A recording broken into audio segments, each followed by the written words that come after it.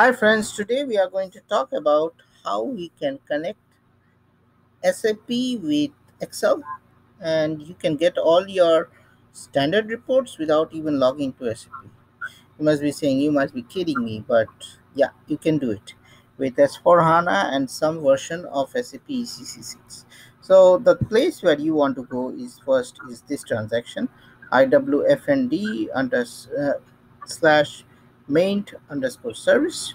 You double click on it, and here what I am going to do is I'm going to go for FBL1N. Okay, so how will you search? You just search with you can search with FBL1N and it will stop. Here you can see vendor line items. Now here you follow this path. You double click on it. So if you double click on it, you will see something here. It needs to be green. So if it is not green, then you have to make sure you activate it. Now what you are going to do is you click call browser. Okay, and here if you see, you have to give the user ID and password. I have already entered, so you have to give the user ID and password. Now after that, you have to pick this thing. Okay, before the quotation, okay, within the quotes you need to copy this, control C. And now what I'm going to do is I'll go to an Excel. Okay, I'll create a new one. Okay, just for the heck, I'll create new.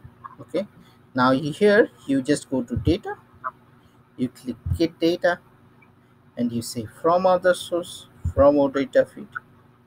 Okay, and here you type this. Now you click OK. Now here you have to enter the user ID password. I have already entered, that's why it's showing up. Okay, so there would be a feature where you have to enter the user ID and password. Okay, so here if you see, it's already showing up. So now here if you see, I click on, I get all the companies here. Okay, here I can see all the blocking reasons. Some of these, see, all these things are coming suppliers. Can you imagine?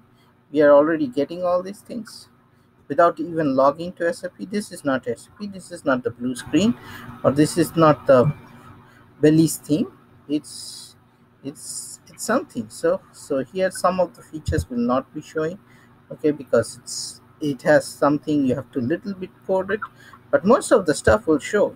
See, you can see all these things with debit credit generic enter. You can, let me see what's more, the vstat, the system due date. Okay, so these are some of the stuffs that you can use. So again, if I click on this, I just clicked on it, and here you get all the type of information you can think of. Okay, so that's it. Stay tuned to my SAP channel, and happy SAP learning, and have a great day.